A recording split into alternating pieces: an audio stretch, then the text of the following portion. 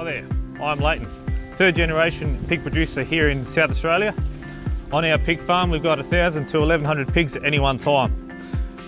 They range from the sows, the mums, to these ones here, which are 9 weeks old, and they go up to about 22 weeks old. We sell them based on their weight, which is 100 kilos is what we're looking for. They're quite fun to work with, really.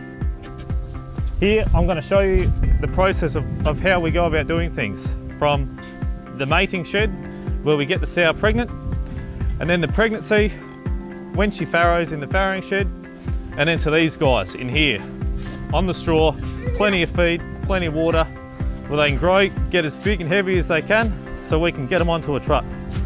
I'd love for you to come with me today and have a squiz at what we do here on this farm. Here we are in the mating shed. It is at this stage of the production cycle where we test and then mate the sows depending on whether or not if they're on heat. There are different ways to detect whether they're on heat. What we have over there is the teasing bores, which we then run the sow in front of that bore, and if she then stands very solid and still, it is at that stage that she's testing that she'd be on heat. There are also other ways of telling. One is the vulva, a lot puffier than what it usually is now. There's that, plus then you can then press on the rear of her, and if she's standing solid, then she's ready to be mated. You can either mate with the bores, but in this situation here, we use AI, which this here is an AI catheter, which is used and inserted up into the reproductive tract. And then we've got the tube of semen here, which then we attach onto the end. And whilst it's in there, the sow has clamped onto it at the end, and then it'll take the volume of this tube inside of her, which then we know the process has occurred, and then we'll mark her, and then tomorrow we'll come back and test her again. And then in 3 weeks' time, we'll get a contractor in to test whether or not she is pregnant using an ultrasound machine.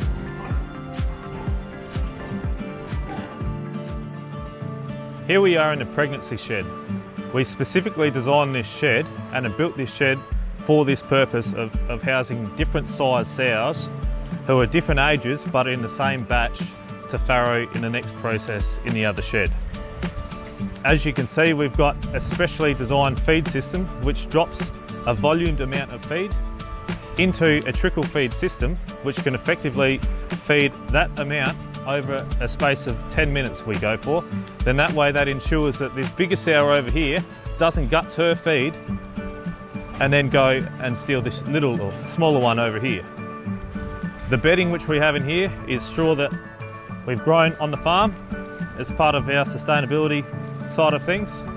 Every 8 weeks I'll come through in the tractor with a big bucket on the front, scrape it all up and go out there and spread it in the fields.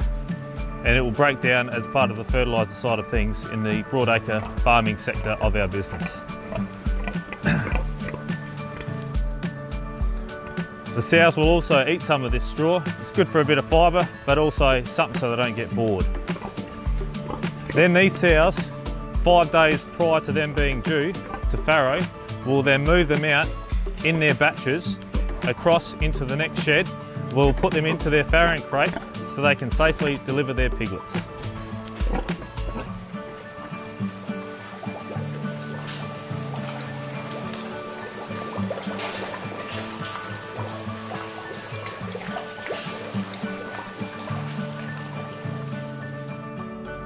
Now we've arrived into the farrowing shed. This is one of the most important parts of the piggery production. It is where the sow farrows, gives birth to her piglets, as you can see. And so in this area, that's where the piglet is most vulnerable. We want to make sure that when it's cold, that the pig is warm, and when it's hot, the piglets and the sow are kept cool. So in this specially designed shed for this purpose, it's got air conditioning, which we can control on hot summer days, which we have. And then during the winter, we've got a gas heater, which keeps the room between 20 and 22.5 degrees.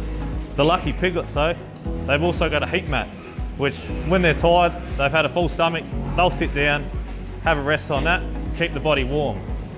With the sows, It's a specially designed amount of volume of feed which we can then deliver to them automatically. And if they're feeling a little bit hungry, we can go through with each individual sow, see how much feed she has actually eaten. If she's cleaned it all out and she still wants more, we'll give her more. The piglets, these ones in here currently, tomorrow is going to be weaning, so that's when we'll take them from her and put them down into the eco shelter where they're on the straw for another 12 weeks.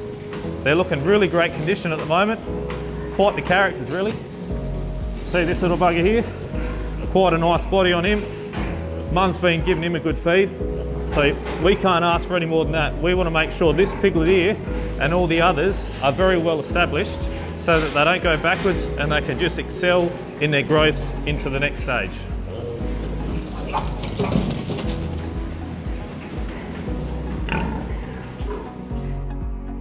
Well, there you have it. I hope you've enjoyed the walk around our farm, seeing the different processes we go about to produce these happy pigs. We want to be as sustainable as we possibly can, use any new innovative technology to be more efficient and productive in our piggery production. And the animal welfare is one of the most important things to us, because if the pigs are happy, we're happy. I've got plenty of other things I've got to do, so I'll leave you with it.